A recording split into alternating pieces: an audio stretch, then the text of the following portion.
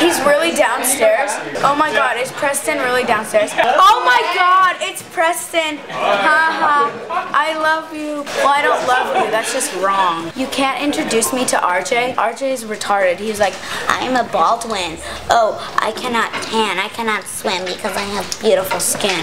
Who cares? And he was like, let's drink some shots. Let's take some wheatgrass shots. Oh, I can't eat burgers. I'm an anorexic. He's just too much of a wannabe for me. I liked that episode, but I was literally like, wanted to kill him when I saw RJ. And I don't think RJ should have a show. If there was gonna be a show, it should be a show teaching children what not to become.